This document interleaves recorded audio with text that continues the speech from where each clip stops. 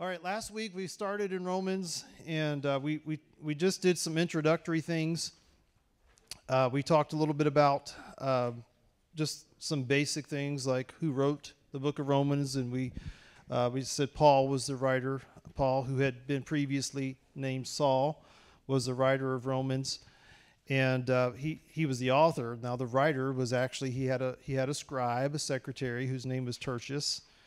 And we talked about who carried the letter, that the letter was carried by a woman who Paul identifies as Sister Phoebe, and she carried the letter in circular fashion to different churches until it finally would have made its way to Rome. We talked about some of the overwhelming themes of Romans, and that's really where we're going to begin tonight, is start diving into some of those. But I did want to just jump back because a couple of you have asked me in week 1 under the heading about halfway down on the first page, so it'd be on page 3 of your handout, what the blank is for when Paul met Christ. Paul met Christ about AD 35. So it's believed that about somewhere between 5 to 7 years after Christ was crucified is when Saul had his Damascus Road experience, and then had his life changed and became known as Paul. So about AD 35 would have been around that time. Paul would have been around 30 years old or so at that point, and it's believed that he lived to be about 60 years old. So he was roughly middle of his life whenever he met Christ. And remember, up until that time, he had been educated. He was very educated in Roman customs and ways, and so he was a Pharisee, and he was one that was, again, very well versed in the ways of the Jewish faith and culture. And so that's why he has so much knowledge. When you read Romans, you pick up on that. He has a lot of knowledge about the Jewish faith and culture, and he engages with that quite a bit, and that's the reason why. But we talked last week about the 3 overwhelming themes of Romans, and that's also on the page 3. Whoa. We got it. Okay. All right, can you hear me now? Okay. Whew, I can hear myself too. We said the righteousness of God. That was the first overwhelming theme.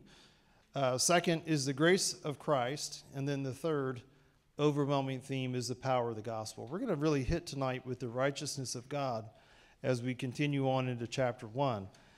And just talk about what that means, because really the theme of what we're going to deal with tonight is this idea of the righteous God, and what that means of an attribute of God, and how Paul makes the case that we can recognize that and how we should recognize that. So we're going to begin tonight on page 5 of your handout.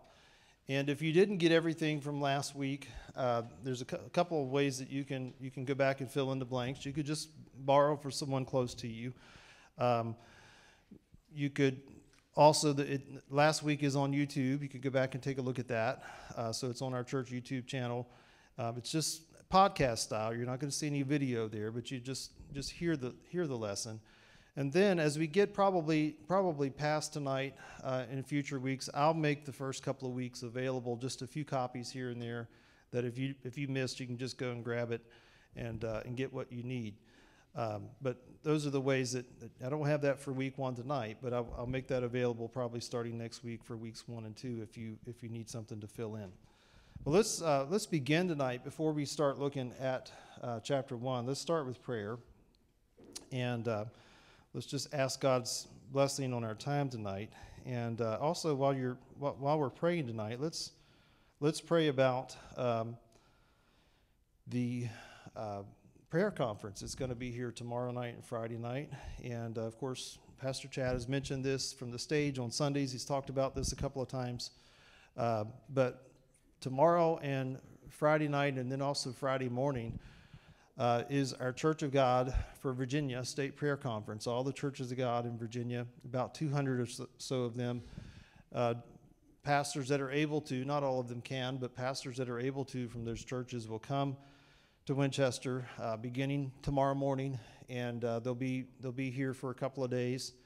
And tomorrow night at 7 is the first worship service, and the general overseer, the general bishop of the Church of God for all the Church of God International will be here tomorrow night preaching. He's been here before. He was here at the 40th anniversary celebration. Tim Hill is his name. He was here for Pastor Pauline's 40th anniversary a year ago this past October.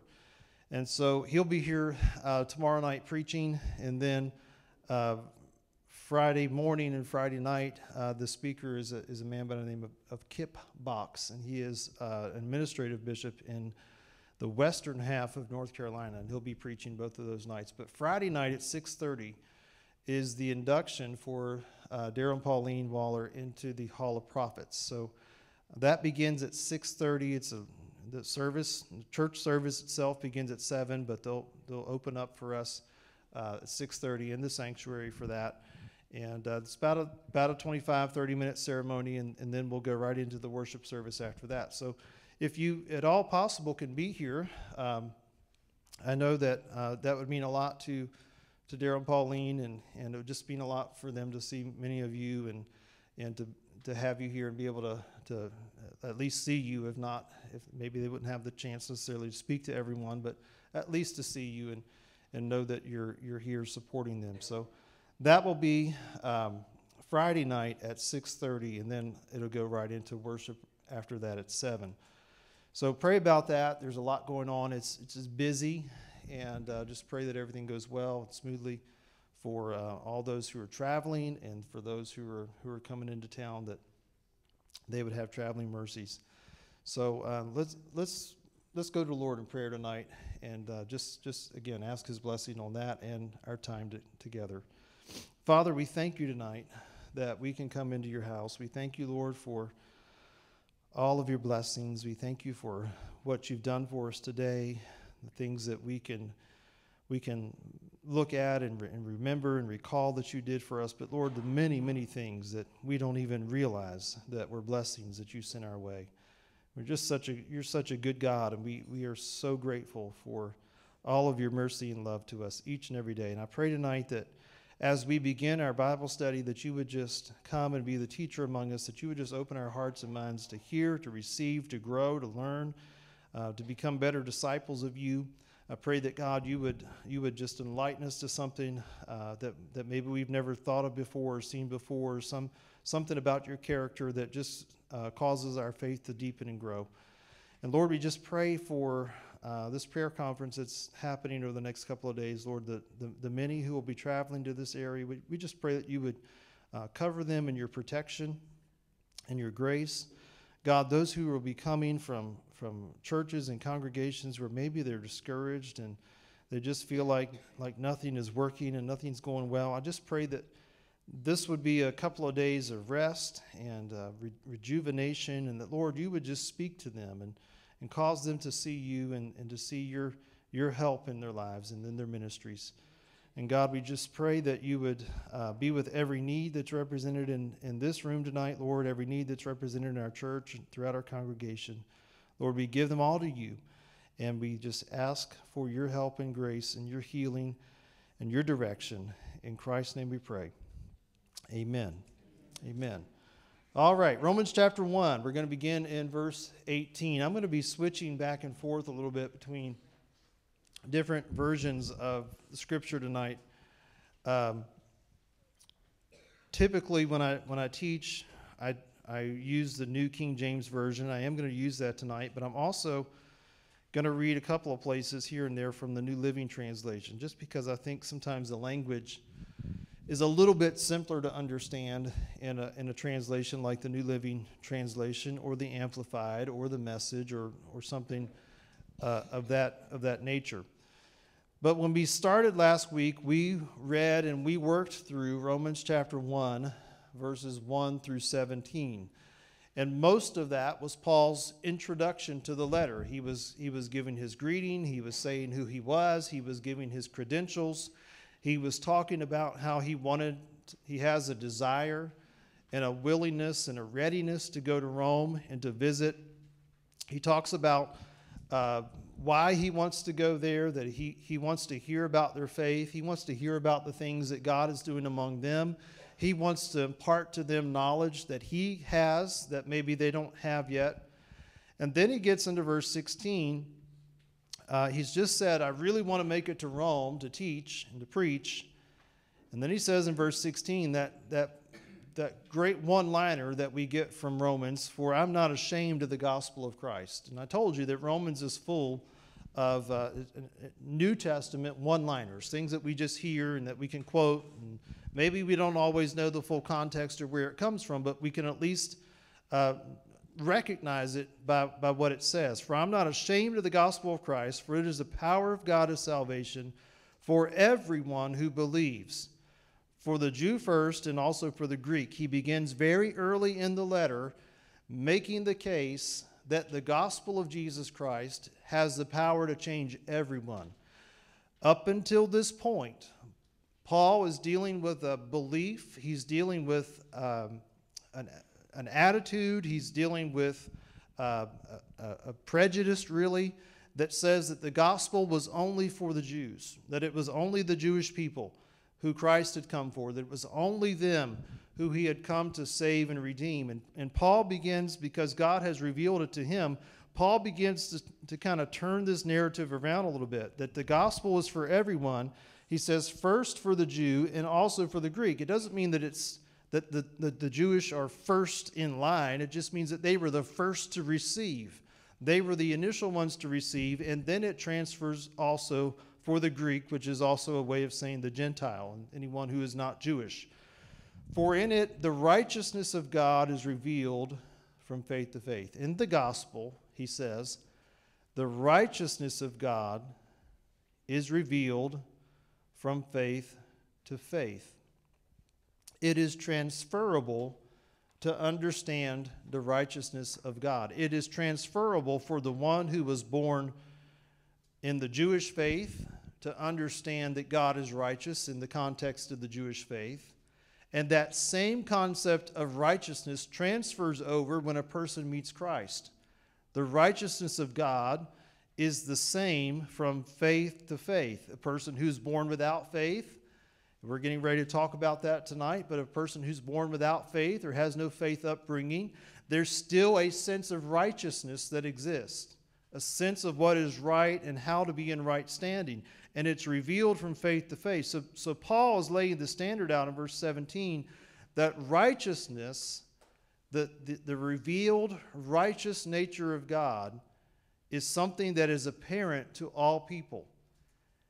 And then he says, as it is written, the just shall live by faith. And there's another one of those famous one-liners that we come to it by faith, that we all believe in something. There is something that every person believes in, and it's at its core is this desire, this longing of the human heart to connect and to contact the righteous nature of God. And that's what we're gonna talk about tonight. So when we get to verse 18, this is what Paul says.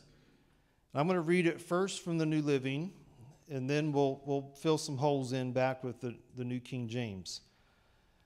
But he says in verse 18, but God shows his anger from heaven against all sinful, wicked people who suppress the truth by their wickedness.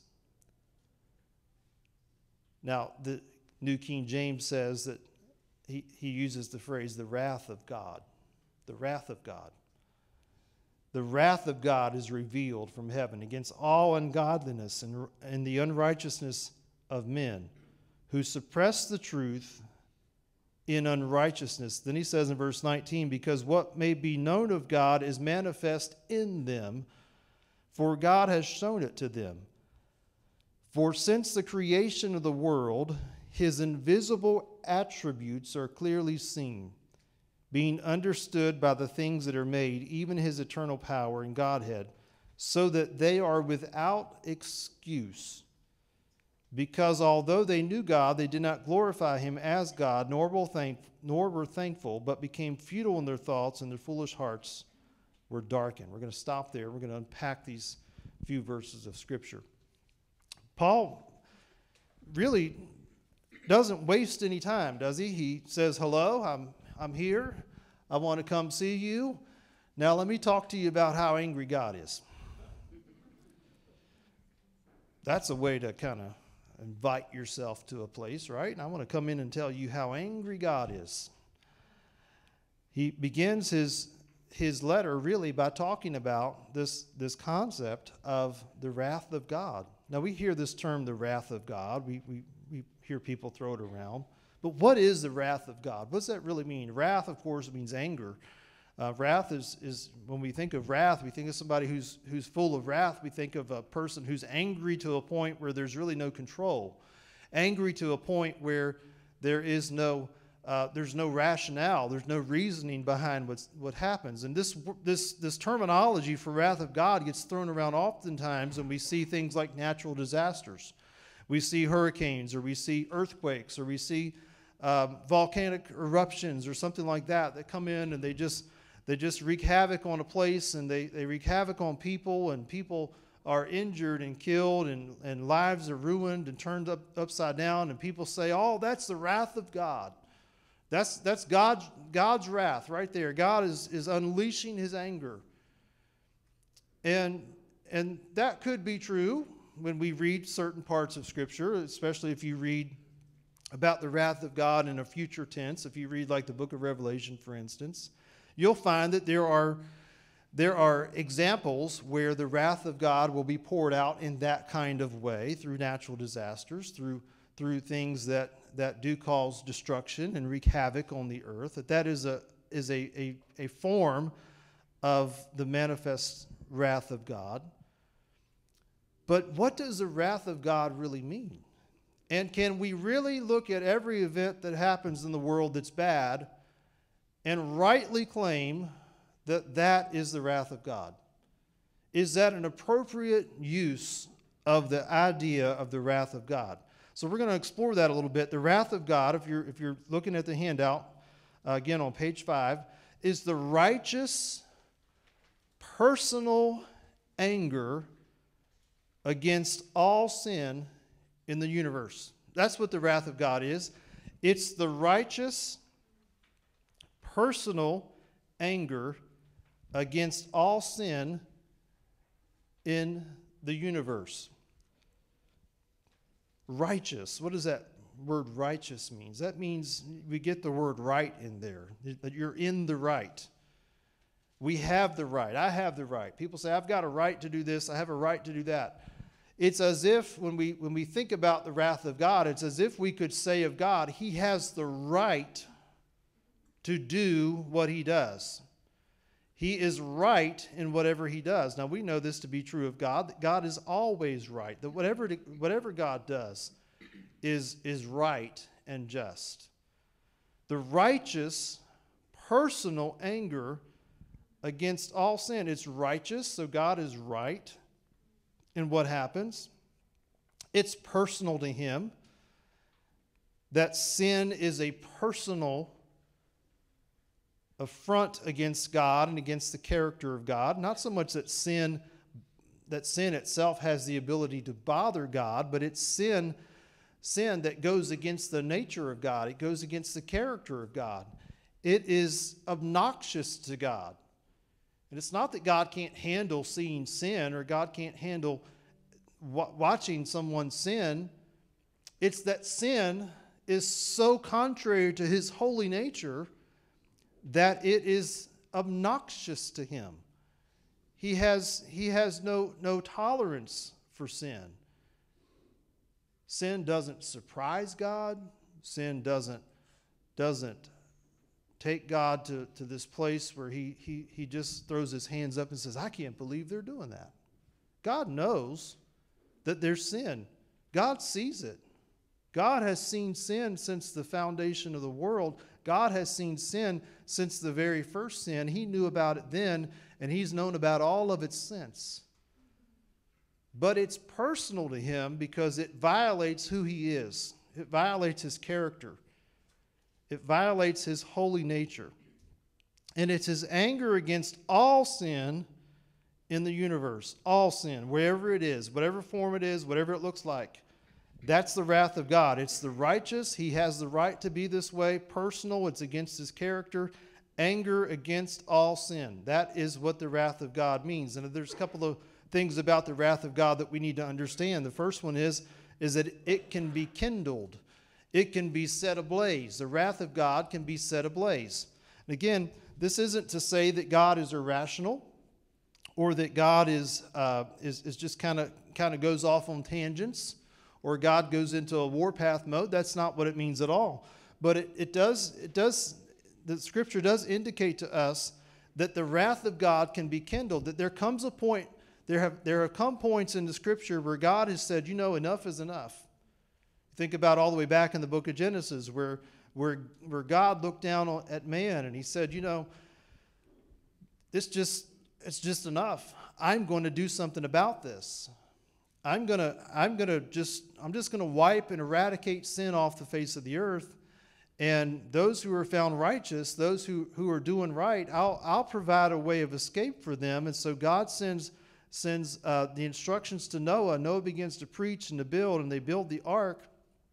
And when it's all completed, and Noah has completed his work, and he's completed preaching and has tried to persuade as many as he can to get into the ark, he sends all the animals, he sends Noah and his family into the ark, and he sends this great flood. It was the wrath of God on the earth. It was the righteous, personal anger of God that manifest on the earth, and mankind was almost completely wiped out. It can be kindled. But then notice what it says in Genesis chapter 6, that God was grieved by this. God did not find pleasure in this wiping out of the earth. God found no pleasure in that. He was grieved. He was sorry that he had done that. So the wrath of God can be kindled. It can be fed. We read in Deuteronomy chapter 6 and verse 15 that God is a jealous God, that God has that we think of that word jealousy, and it's always in a bad connotation, but what it means in the scriptural sense when we say that God is a jealous God is that it means that he has no rival, he has no equal, and he will not stand to have a rival or an equal. That there is none who is like our God, and any thought or any possibility that someone might entertain that they're going to become like God is met with his righteous personal anger, the wrath of God. The wrath of God is future. We read about it in Revelation, that there are future things that are coming. The wrath of God is sometimes present. There are things, I believe, at times that we see that are an indication of God's righteous personal anger against sin. But the wrath of God, the best news for us is that the wrath of God can be satisfied. The wrath of God can be quelled, and it's quelled through Christ. It's quelled through the blood of Jesus Christ. If we just turn over just a few pages to Romans chapter 8, we'll just see where Paul points this out. He says in Romans chapter 8, verse 3, that what the law could not do,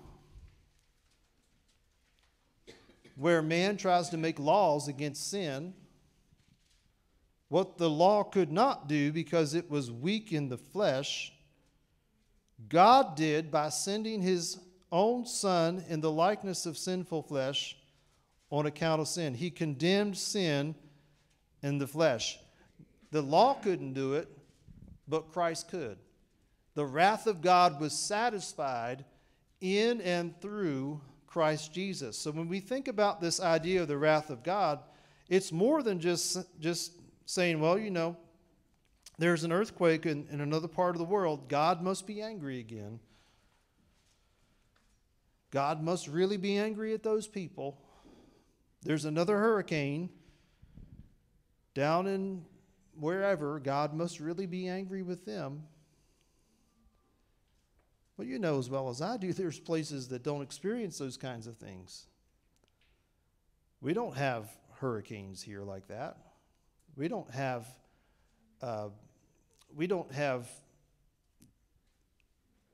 debilitating fires, wildfires. Not to say we could never have those things here, but we haven't historically. We can't even get it to snow 2 inches.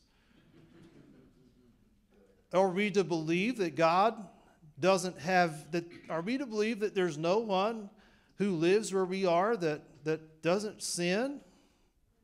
Are we to believe that the sin of the people who live around us, sometimes even our own sin, is so light in comparison to where it is in other places that God just looks the other way? Of course not. So to pinpoint everything as the wrath of God is false. It's a false use of this idea of God's wrath. Some things happen in the world because people live by the ocean, and prevailing winds blow storms and moisture their way, and they develop into hurricanes. Some people experience natural disasters because they live on a fault line or near a fault line. And sometimes those plates, they begin to come together, and they hit together, and that causes another earthquake. Some people experience natural disasters because they live in a place that's prone to tornadoes, and the geography of that place. You see, all of this has an explanation. But to say, as sometimes Christians often do, that everything that happens is the wrath of God makes no sense. And how about this? How about the effect of if that's true, the wrath of God on the innocent? Is God so angry that he doesn't care who gets hurt? If he's angry about sin, then why wouldn't the tornado hit the bars and the casinos and all the places where those kinds of things happen? Why does it hit sometimes where there are young children? You see, the argument doesn't hold up, but the understanding of the wrath of God doesn't change. It's the righteous personal anger of God against all sin. So Paul says the wrath of God is revealed from heaven against all ungodliness and the unrighteousness of men who suppress the truth in unrighteousness. What Paul is saying is that inside the heart and the mind of man is this knowledge that not everything we're doing is right with God. That not everything that we do is pleasing to God.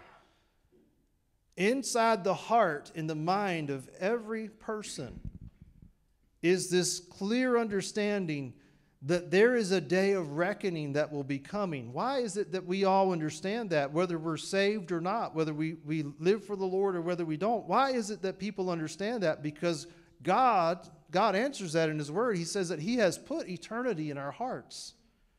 That we understand that what happens on this earth is not all there is to life. That there's more to it. And we understand that there are possibilities beyond what we see in front of us. It's in the heart of every person. The eternity is in the heart of every man and woman. And so he says that God has revealed this to us from heaven just in the very act of creating us. Because what may be known of God is manifest in them. There it is, that idea of God manifesting Himself through us, putting eternity in our hearts. For God has shown it to them, for since the creation of the world, His invisible attributes are clearly seen. Now, Paul makes it an aim here, and we're going to see this as we carry on, to always present the gospel in the balance of the wrath of God. That there is the wrath of God. It does exist. There is payment and punishment for sin. But there's also the hope of the gospel. There's also the hope of Christ. We don't hear this very often. We don't hear it this way very often, anymore at least. And it would come out, and some of you probably can remember this from younger days or from your childhood, that when you went to church, you would hear preachers talk about heaven and hell. They would say those two things together, that there's a place for those who are righteous and redeemed, and there's a place for those who aren't. We don't hear that too often in the modern church, and I'm not talking about our church. I'm just talking about the church in general. It's kind of this idea that, if you just kind of do the best you can, and you're going to make it to the good place, and everybody's going to be happy, and you're going to see everybody there, and the world has this idea that everybody's going to heaven. But the scripture says that's not true. There are two eternal realities. There are two eternal futures. There is a place reserved for those, laid up for those, prepared for those who have made Christ their own, and there's a place for those who have not. We believe in two eternal futures. And Paul makes the case that there's the wrath of God, but there's the antidote to the wrath of God, which is the gospel of Jesus Christ. And the choice is ours. God's anger, his wrath, is kindled or fueled against unrighteousness, because unrighteousness requires a lie in order to live. To live an unrighteous life requires that we live in denial about what we have had placed in our heart by the one who created us. God has placed eternity in our hearts. We know that there's an eternal future ahead of us, and to ignore that is to live a lie and to deceive ourselves and say, well, that's not really true. It's unrighteousness that causes people to hold a distorted view of who God is, because righteous living requires that we repent. Righteous living requires that we repent. It requires that we have humility. It requires that we rely upon the Lord. It requires that we allow ourselves to be born again into new life. Righteous living, to acknowledge the truth of God, to live in God's righteousness, requires that we turn away from the things that this flesh wants to do. That we do instead, we become, as Paul said, I'm a bondservant to Jesus Christ. We become slaves not to the sin of the world, but we become slaves to who he is. And so Paul says this is why God's wrath is revealed and why it's carried out on the unrighteous. So how do we know that God exists? He says in verse 19, because what may be known of God is manifest in them, for God has shown it to them. For since the creation of the world, his invisible attributes are clearly seen, being understood by the things that are made, even his eternal power and Godhead, so that they are without excuse. How do we know that God exists? God reveals to us our spiritual nature. God has revealed to us our spiritual nature. He says in Genesis, let us make man in our image. We are made in the image of God. That means that we have an eternal piece of us. And that's what the scripture then says, that God has placed that in our hearts. That we know that there is an eternal part to us. We know that our lives are eternal. Now don't miss this. And for those of you like myself who have been in church your entire life, or even if you've just been in church a very long time, we tend to forget this. That when we're not living for the Lord, there's still this ache inside of us that causes us to know that something's not right. What is that? It's that void of the human heart. It's that void that can only be filled by God. It can only be filled by Christ. And if you're not living for the Lord, or if you just remember to when you weren't living for the Lord, you recall that we try to fill that with anything and everything that we possibly can. We fill it with things of the world and things of the flesh, and we try to do everything we can to make that void go away, but it won't go away because God placed it there. And God placed it there so that the only thing that can fill it is Him. The only thing that can make that void be full and complete is Him. God has revealed this to us in our spiritual nature. He said, let us make man in our image. We're made in the image of God, so therefore we have that void. God reveals to us His existence through nature. Nature reveals to us the existence of God. Psalm 19:1 says, the heavens declare the glory of God. You can see the existence of God in nature and the things that God has created. Now, scientists will tell you that it all happened with a big bang. That it all just, one day, it just all came together at the right time, and there it is. We have this big bang, and they call it the Big Bang Theory. Well, you know, I'm not going to try to argue with a scientist because that's kind of futile. But we know what the Scripture says, that God created, that God said, let there be, and there was. And we have to accept it by faith. And if there was a big bang, somebody had to make it happen. And God was the one who did that. If that was the way, I don't believe that's the way it happened. I believe God spoke and bang, it happened. That's how I think it happened. But God has revealed Himself through creation. The order of creation, the pattern of creation, the planning, the systemic nature of creation. God reveals His existence through nature. The heavens, again, the heavens declare the glory of God. We were looking at the sky on the way to church tonight, and it was just getting dark, and you can see there's two planets up here in a perfect line. And some nights you can see those things, and some nights you can't. Then we saw another thing out here, and we thought that was another one. It was an airplane, but anyway, two planets in a line, and the things that you can see out in the night sky, and the way that the mountains and the land come together, the patterns of the ocean, it all reveals the nature of God. God reveals to us His invisible qualities through visible nature. Again, what we can see, the patterns, the order, the seasons, the beauty of it all. God is revealing to us His invisible qualities. And so Paul says that the unrighteous have had it revealed to them from heaven that to deny the existence of God requires a lie, because the invisible attributes of God are clearly seen in this world around us, so that they are without excuse. So that they're without excuse. Now, what does that mean?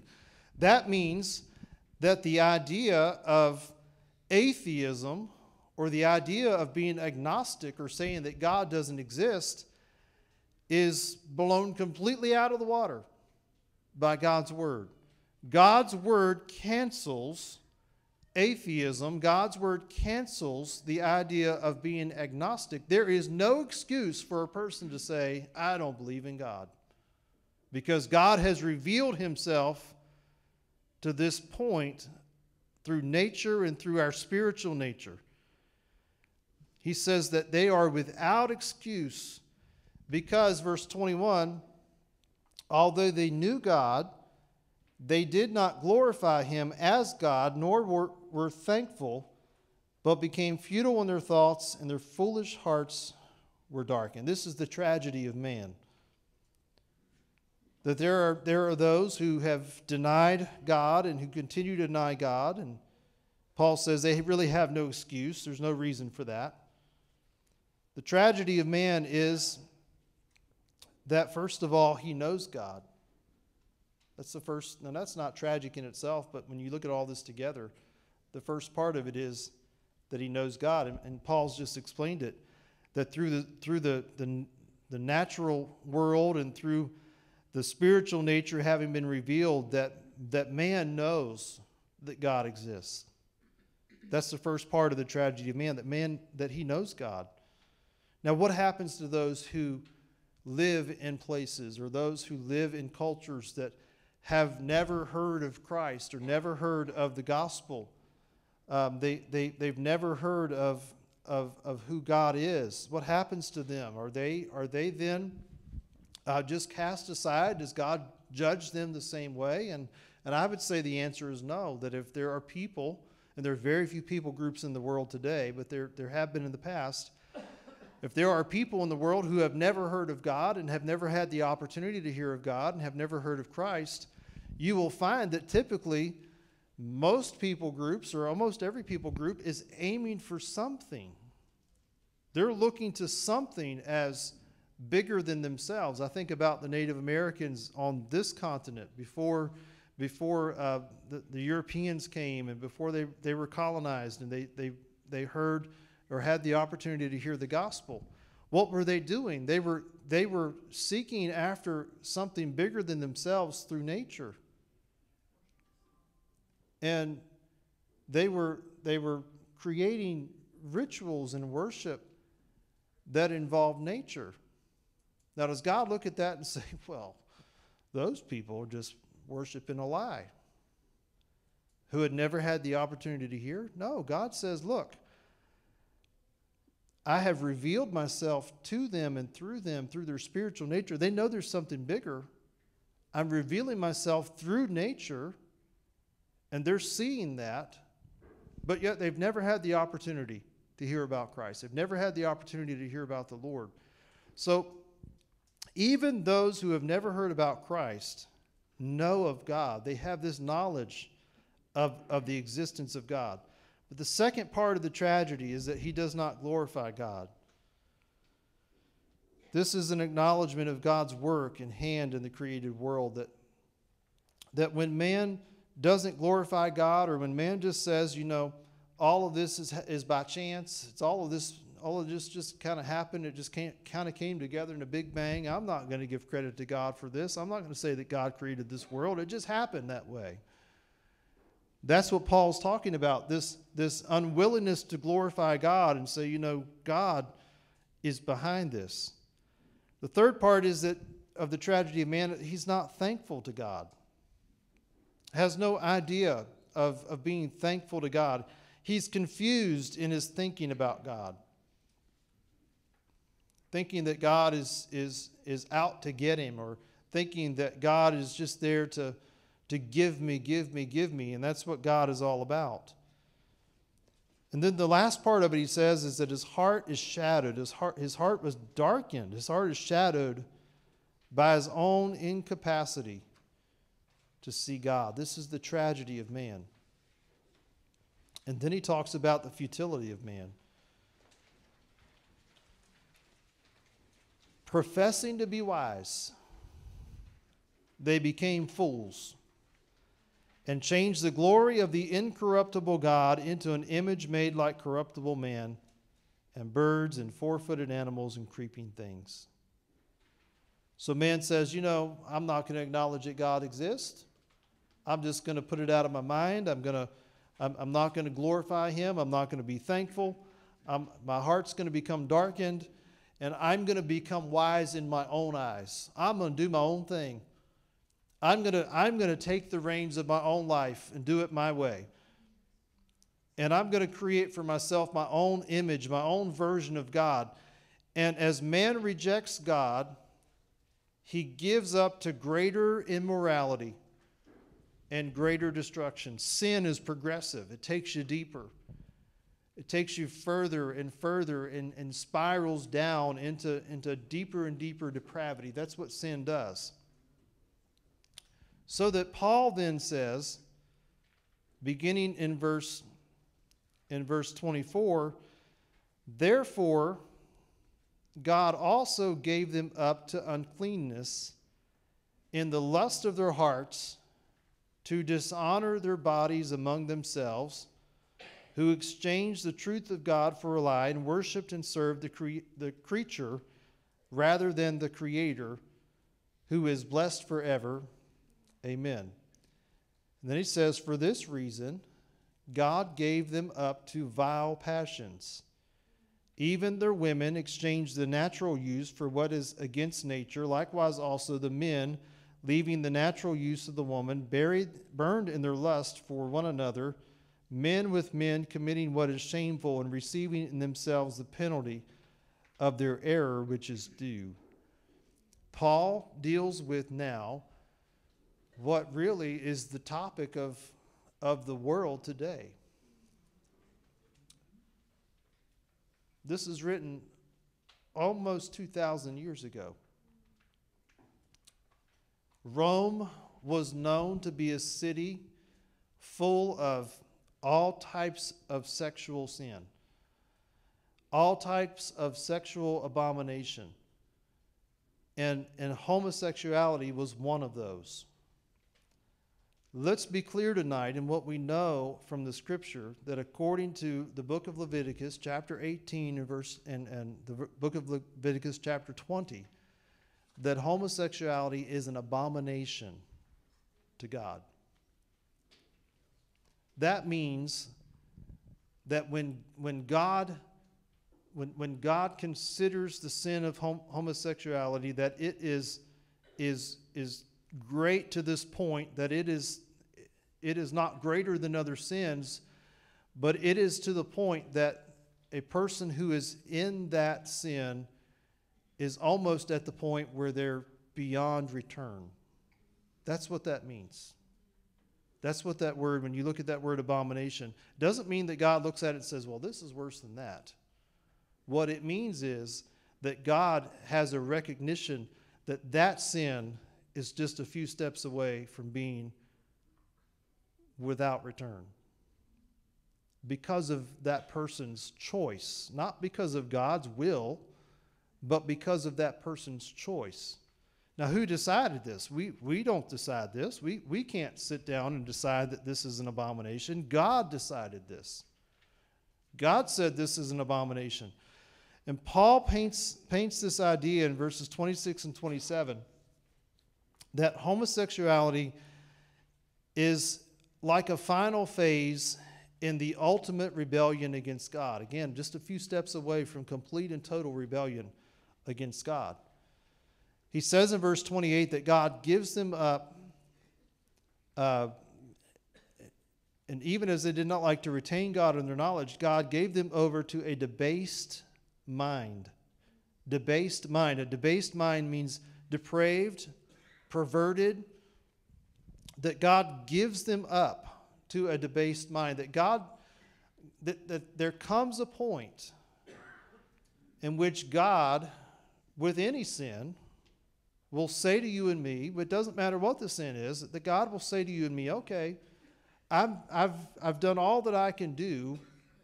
Now I'm just going to turn it over and let the natural consequence of sin come to you.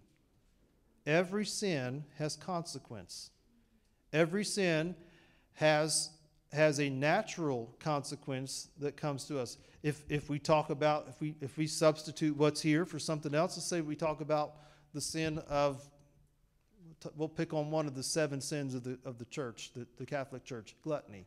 Okay, let's just say that's the sin, and gluttony is when you just eat until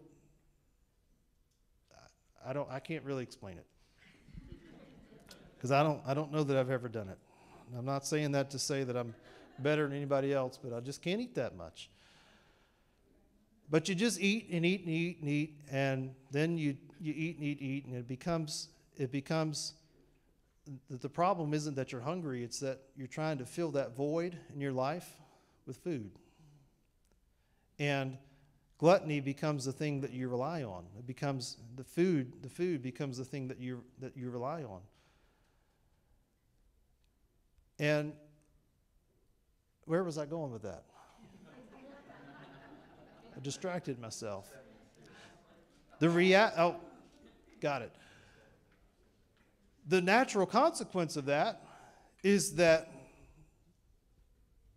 your health is going to decline. You're going to experience health difficulties and problems and perhaps even a very serious nature. And God will allow that to happen. He will allow the natural consequence of sin to come. And he's saying here in verse 28 that when it comes to homosexuality, that God gives up to a debased or a depraved or perverted mind. It's reduced in value. If a ruler or a government was to debase its currency, they would reduce its value. It would become reduced in value. The use of the term here suggests that people are no longer people at some point, but more they're acting more like animals. Their mental faculties become reduced or diminished because they're so engrossed in their sin and so engrossed in the thing that has taken them far away from God. Essentially, it's God's way of saying, I'm going to give you what you want and what you think you need, and you're just going to have to deal with the consequences of it. So Paul says that he gives them up to a debased mind to do those things which are not fitting, being filled with all unrighteousness, sexual immorality, wickedness, covetousness, maliciousness, full of envy, murder, strife, deceit, evil-mindedness. They are whisperers, backbiters, haters of God, violent, proud, boasters, inventors of evil things, disobedient to parents, undiscerning, untrustworthy, unloving, unforgiving, unmerciful, who, knowing the righteous judgment of God, and those who practice such things are deserving of death, not only do the same, but also approve of those who practice them. Now, before you think that Paul was going to pick on homosexuality as the one sin that he was going to harp on, he just gave us a list, a full list, a big list, a weighty, heavy list. He says, those who are practicing these things are ignoring the righteousness of God. They're ignoring the righteous sense of God. Now again, Paul has said hello. He said, my name is Paul. I want to come visit you. And then he says, all right, let's talk about all these ugly sins. If you're in Rome, you're listening to this, you're thinking, I don't know if I want this guy to come see me or not. He might not be the best ambassador to come and see us, but he's making a case, and he's laying out a foundation of the Christian faith. Then he says in chapter 2, verse 1, therefore you are inexcusable, whoever you are who judge, for in whatever you judge another, you condemn yourself. For you who judge practice the same things.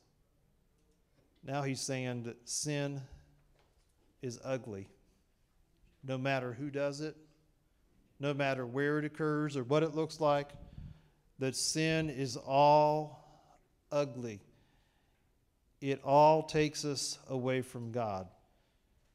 He says, but we know, verse 2, that the judgment of God is according to the truth against those who practice such things. And do you think this, old man, you who judge those practicing such things and doing the same, that you will escape the judgment of God? He's saying that we're all on the hook for this. We're all on the hook for this. We're all just messed up a little bit.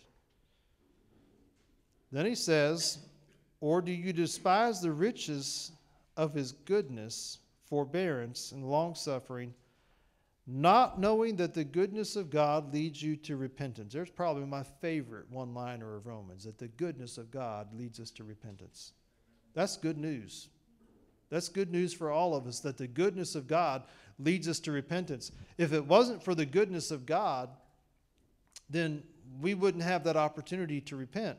But God's goodness affords us time and opportunity to make things right. That's where we're living right now. We're living in a time where God's goodness can be revealed through the people of God. It can be revealed through His church. It can be revealed through the body of Christ.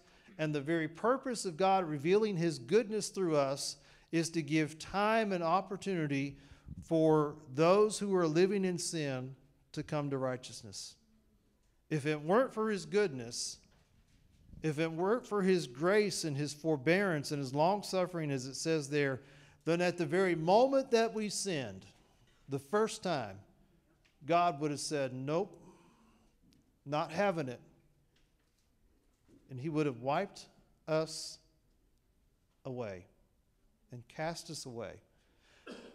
But his goodness leads us to repentance. His goodness gives us the time that we need and the opportunity to hear the gospel and the opportunity to let it work on our hearts to make things right. Thank God for his goodness.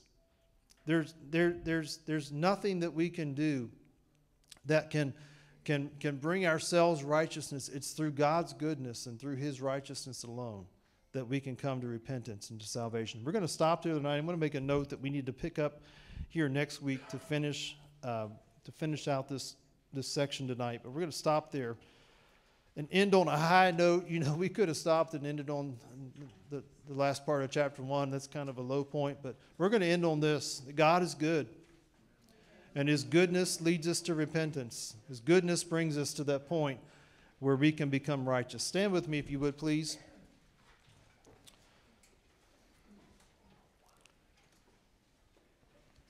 Thank you so much for being here tonight. As you leave, if you've come ready to worship and giving, the tower is right over here to my left, out this door right here. You can drop your gift there. And we just, as always, thank you for your stewardship. But let's pray as we go, and just ask God's blessing as we leave. Father, we thank you again for your word tonight. We thank you for what we can learn from it.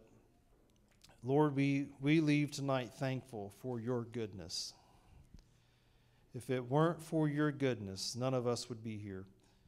If it weren't for your goodness, none of us could stand, none of us could have any hope of righteousness. But because of your goodness, we have the opportunity to live a changed life, to live a life that is redeemed and settled in you. And we just thank you for that. And I pray that that knowledge would go with us and that you would help us to share that goodness with someone else. Lord, keep us as we go, protect us and watch over us. Bring us back here either tomorrow night or Friday night or Sunday, ready to worship you and to give you our very best, we pray. In Christ's name, amen.